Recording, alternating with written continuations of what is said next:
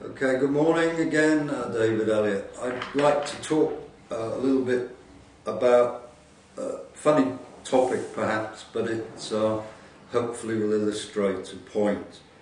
All of these videos can be seen both on YouTube and on dgconsultancy.co.uk, but what I'd like to talk about now is the fact that you cannot sell champagne from milk bottles. What do I mean by this?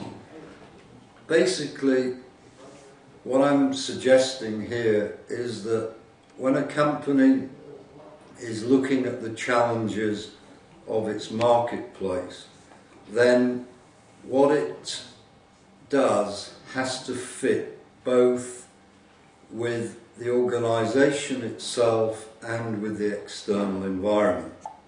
In other words, it has to have something that is termed bicongruency.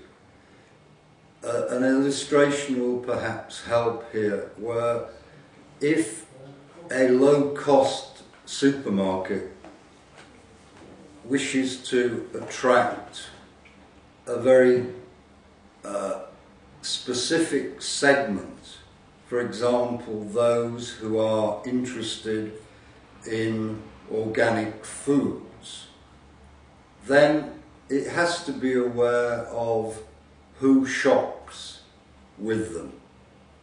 It is unlikely that the example quoted will make any sense.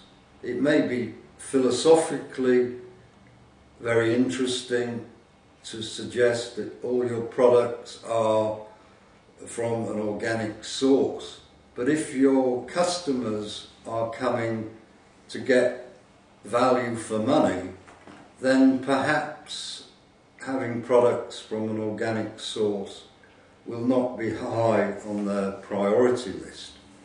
So that is a mismatch, and what we're talking really about is avoiding a mismatch, avoiding the ridiculous situation where you're trying to sell champagne from a milk bottle. How can companies prevent this sort of thing happening? One example is to not overpromise. Ideas from the marketplace are readily available nowadays. There are trend spotting websites, so it's very easy to pick up an idea. However, is that idea relevant for your company?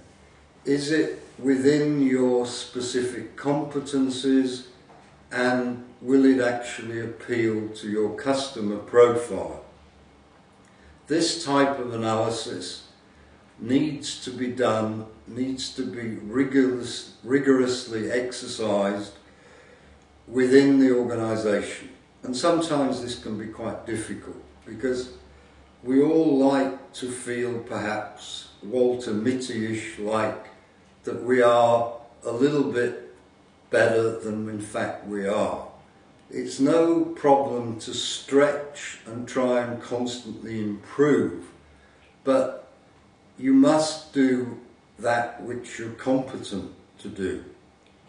In other words, don't overpromise, don't try and sell champagne in milk bottles, and stick really to what you're good at.